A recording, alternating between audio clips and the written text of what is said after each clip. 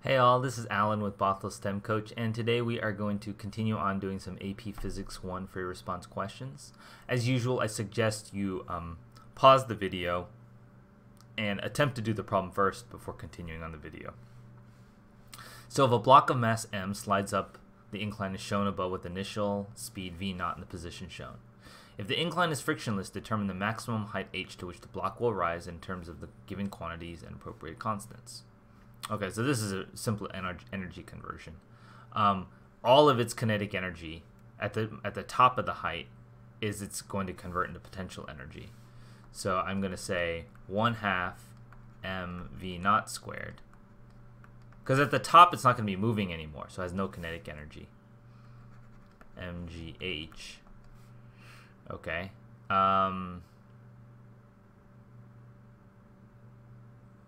Okay, you don't have to use the angle, I guess, because I divide by m. What am I calculating for?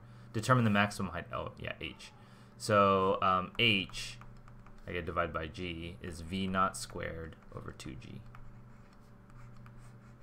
Okay, just dividing the g over here. If the incline is rough with the coefficient of sliding friction mu, determine the maximum height which the block will rise in terms of h and the given quantities. Okay, so now there's really two ways to do this. You could attempt to do this by by still energy, but basically what has to happen is mv0 squared plus well, it has to equal, still has to equal mgh, but it has to lose some of the kinetic energy has to go into work done by friction.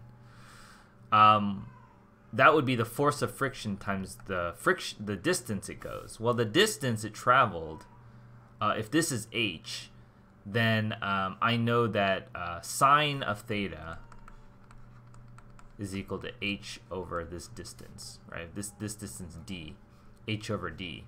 This is h. Sine of theta, opposite is h over d. So d is equal to h over sine theta.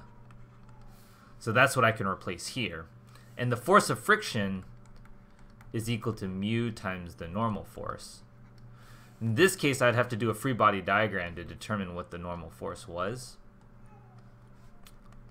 It has to equal to the component of gravity that is in the plane here, right? So this is theta. So force, the normal force would have to equal mg cosine theta. Some people remember mg cosine theta. I always have to rederive it because I just never memorize it.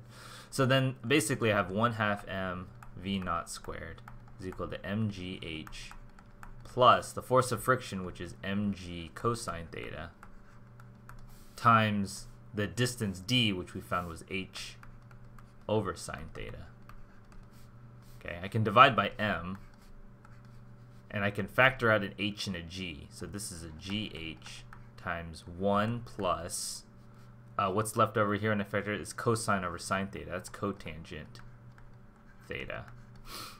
Okay, and then I can solve for h, is I divide by g and I divide by 1 plus cotangent theta. Oh wait, no, there's a mu somewhere in here. This should be 1 plus mu cotangent theta. Yeah, okay. Is equal to v0 squared over 2g times 1 plus mu cotangent of theta.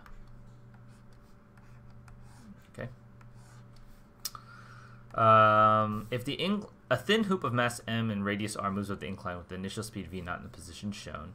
If the incline is rough and the hoop rolls up the incline without slipping, determine the maximum height to which the hoop will rise in terms of h given the quantities above. One thing you're going to have to know, which you used to have to know, is I is equal to, I think these are from the Physics C exam, so that's why you would have to know it. I, in this case, I'll give to you, which is probably why you wouldn't have been able to do this on your own. mr squared. Is it 1/2? No, there's no 1/2 if it's a ring. It's just mr squared for a loop. So the total energy so the initially it has mv0 squared, but it has some rotational energy too. right? Because it must have been rolling.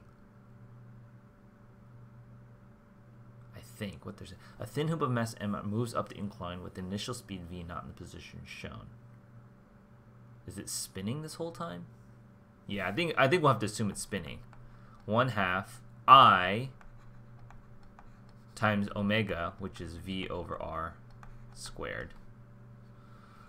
Let's simplify this. This r squared cancel with this r squared, so this is 1/2 mv naught squared plus 1/2 mv naught. That's equal to mv naught squared, and again that has to equal mgh.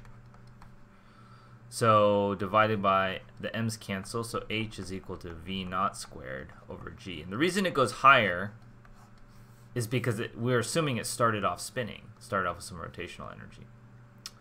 If the incline is frictionless, determine the maximum height to which the hoop will... Oh, actually, okay, never mind. I think we're going to assume that it's sliding and then it starts spinning. No, then it will slip. Yeah, never mind. I think we did it right on C. If the incline is frictionless, determine the maximum height to which the loop will rise in terms of h in the given quantities. Well, so you see what's going to happen is if it was spinning, we're assuming that it was spinning with this initial velocity. And when it goes up the ramp, it's not going to slow, the spinning isn't going to slow down. So its energy is 1/2 mv naught squared plus 1/2 mv naught squared, which is what we decided was the rotational energy when I simplified this, is equal to mgh plus 1/2 mv naught squared, because it's still going to be spinning up here. See, here we assume no other kinetic energy because it stopped spinning, plus 0, because no linear kinetic energy and no spinning kinetic energy.